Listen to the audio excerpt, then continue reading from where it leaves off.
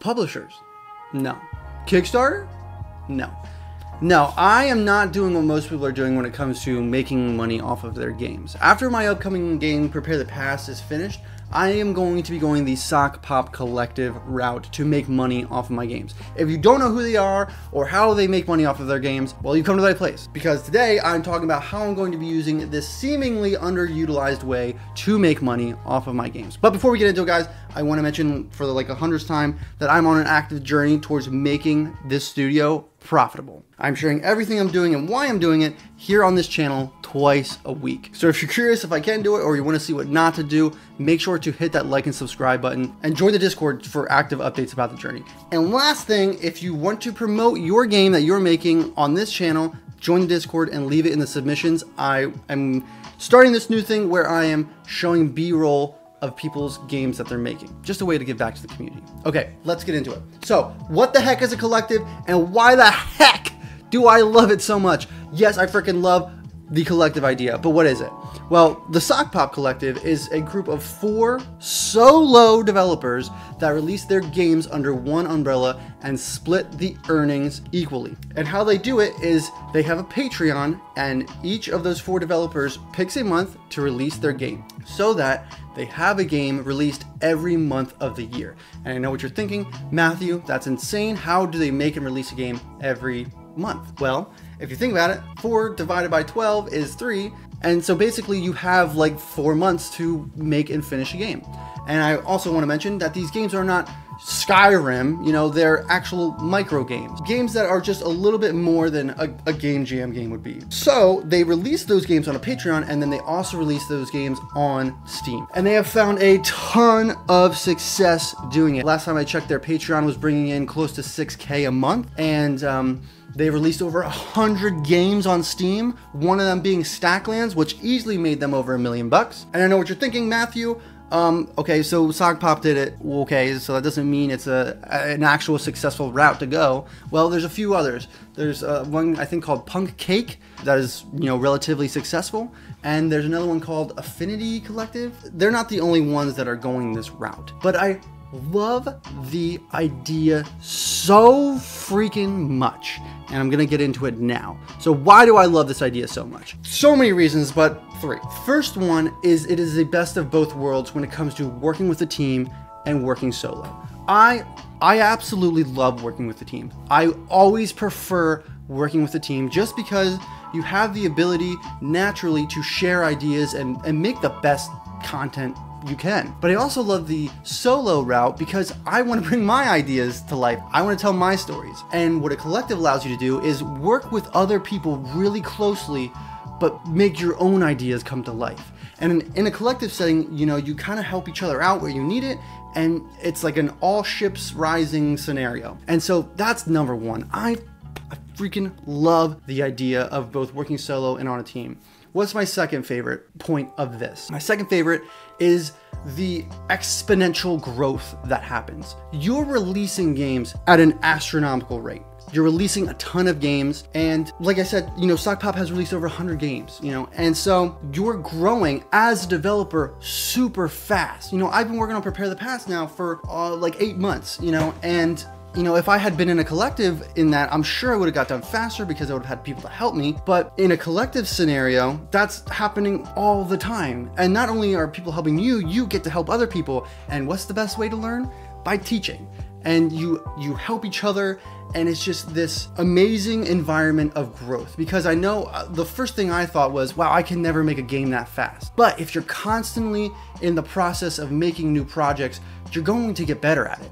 And the games you originally make for the collective are probably not going to be very good. But, your 3rd, 4th, or 5th game is probably going to be way better.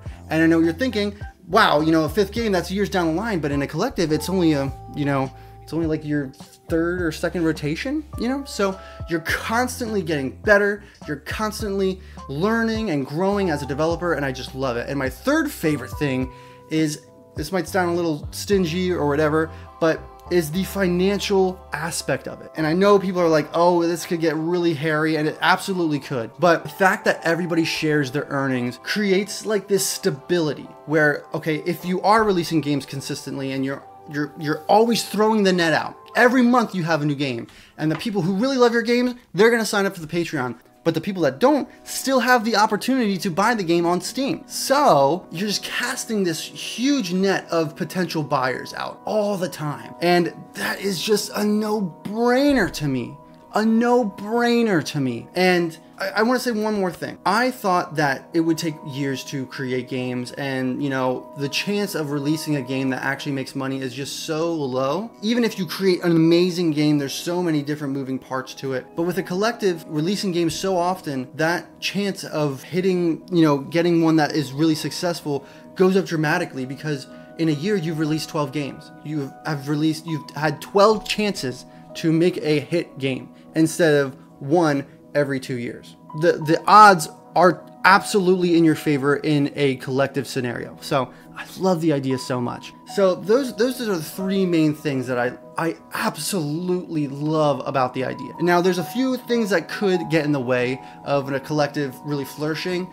And the number one thing is creating the right team. That is the number one, that is the kryptonite of the collective idea. You need to create a solid team. If you don't have a solid team, you know, and your game pops off and you suddenly have to share $1 million with everybody, that doesn't feel very good. But on the flip side of it, if your buddy made $1 million and you're like, hey, pay up, you know, but everybody's in the same boat, and everybody needs to know that, okay, one of us might pop off, and that's a great thing, you know, and it thrives off of the trust built within the collective. So that is the one.